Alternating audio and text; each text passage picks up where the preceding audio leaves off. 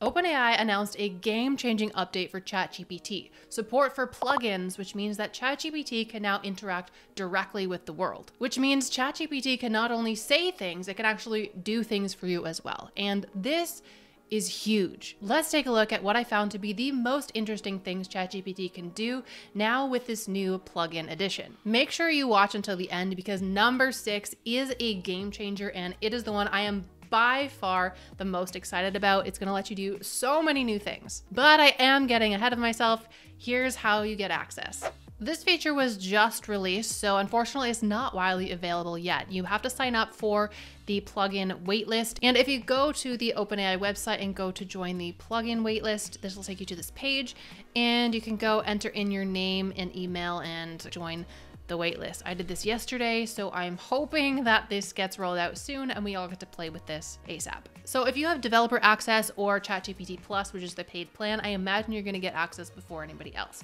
So fingers crossed, that happens soon. As of now, OpenAI has a couple of their own plugins they're releasing as well as these third-party ones. So you're gonna be able to connect ChatGPT with these plugins to do a bunch of different things. So let's look at the most interesting cases. So plugin number 1 is the web browser plugin. This is developed by OpenAI. This basically gives ChatGPT similar functionality to Bing's AI chatbot in that it can search the web and give you an output based on that. This also means ChatGPT can give you up-to-date information.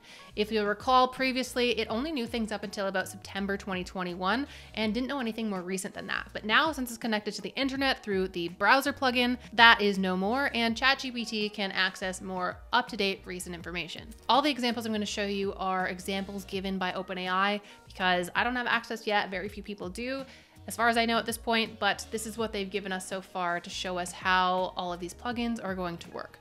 So for example, you can see it has the browsing plugin activated and it's gonna ask, how did this year's Oscar winners compare to recently released movies for box office sales? And ChatGPT is going to browse the web, conduct a search before it answers, and let's see what it does. So it figures out that the Oscar winner for Best Picture was Everything Everywhere All at Once. It earned $100 million at the box office and compares that to recently released movies such as Scream 6, which has grossed $58 million in its first 7 days. So ChatGPT uses what it finds in its search and uses that to construct its answer. Okay, cool. We've seen this trick before. Bing already does it, but it is cool that ChatGPT is going to have this ability now with the browsing plugin. So on to the next. Plugins number 2, 3, and 4 are Wolfram Alpha, OpenTable, and Instacart. And the interesting thing here I want to show you is that ChatGPT can interact with multiple different plugins from within the same prompt. So in this example, the prompt is this: I'm looking to eat vegan food in San Francisco this weekend. Could you get me one great restaurant suggestion for Saturday and a simple recipe for Sunday?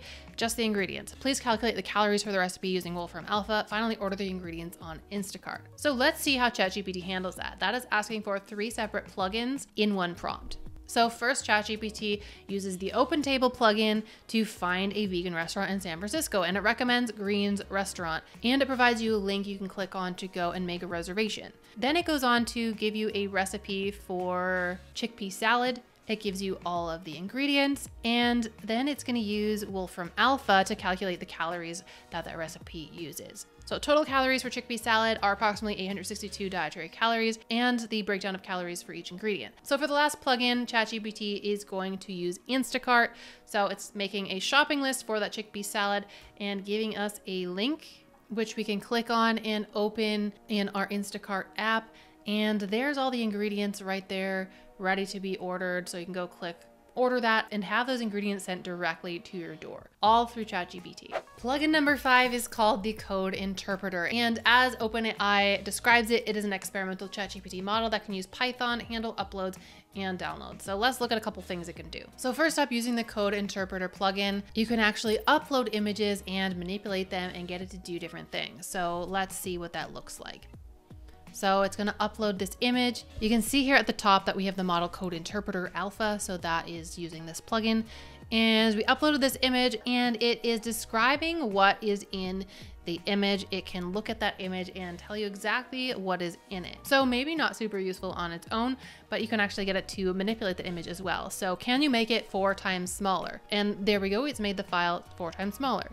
Can you turn it grayscale? It turns it grayscale. Please tint it a little lighter green. So yep, it's gone and done that. It's made it a lighter green color. Now use OpenCV to select foreground only. So if you wanted to, say, remove a background from an image, you could do that.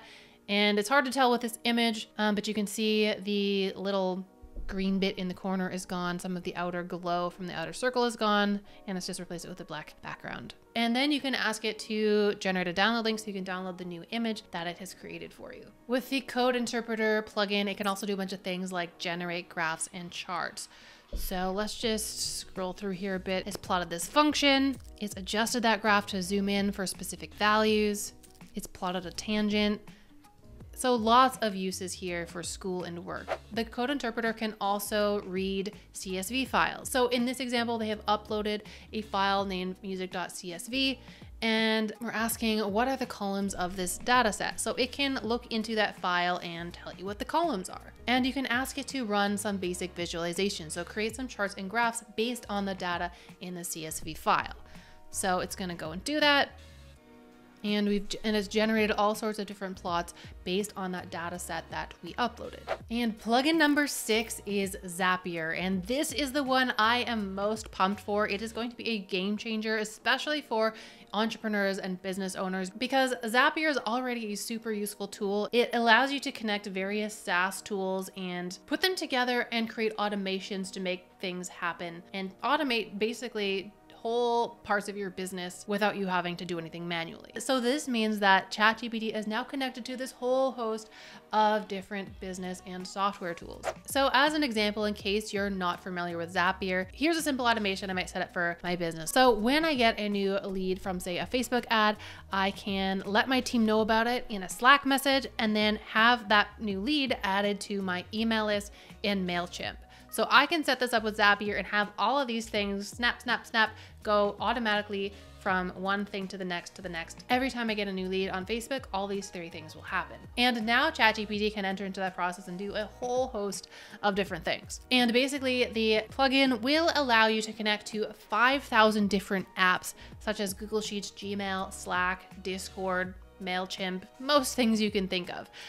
There's a lot. You're gonna be able to basically ask ChatGPT to do something in another app, and it's gonna be able to do it. So for example, I could type in, find my last email from Lars. And ChatGPT is gonna use Zapier and say, oh, I found that email from Lars. It's gonna pull it through the Zapier connection and pull in that email. So through Zapier, you're gonna be able to set an action up to connect to your Gmail account. So ChatGPT can go and actually search your Gmail and pull up that last email.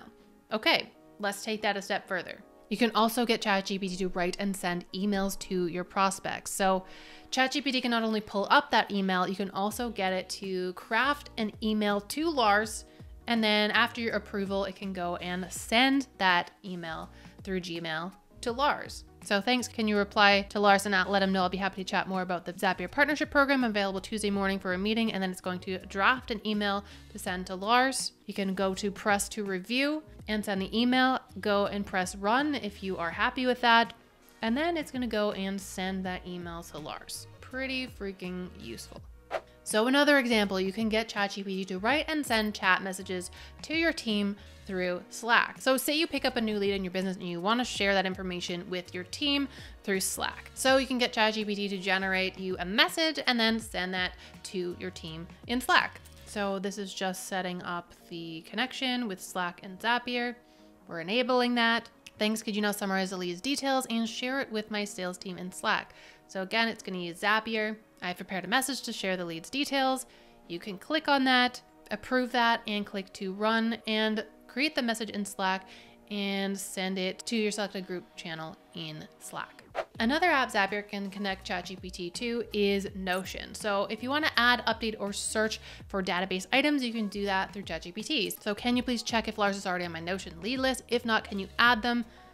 So it's going to go and find that lead and you're gonna approve the information it's adding, run that, and then that lead will be added to the database. And this is without you having to go into any of these apps. You don't have to go into Slack. You don't have to go into Notion.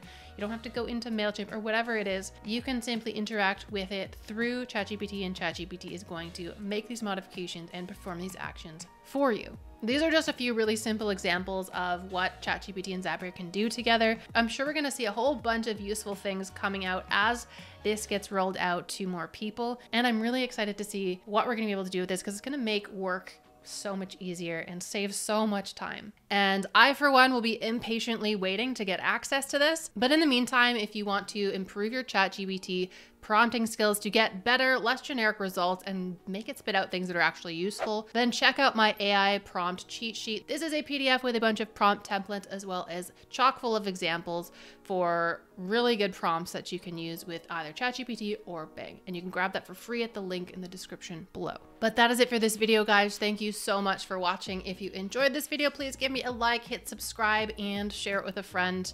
I truly appreciate all of your support. Otherwise, if you want to learn more helpful ChatGPT prompting tips, check out this video next. And if you'd prefer Bing, check out this one. But that is it for this video, so I'll see you guys next time.